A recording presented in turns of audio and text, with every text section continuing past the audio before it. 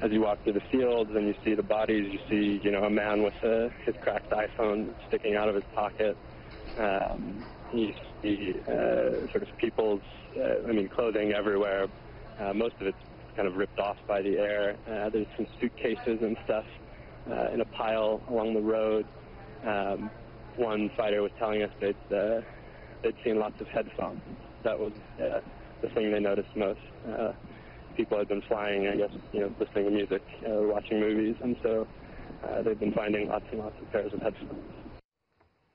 To stuff too, like children's playing cards. It just breaks your heart. Ukraine officials say they intercepted phone calls that prove pro-Russian separatists are the ones who shot down the Malaysia air flight.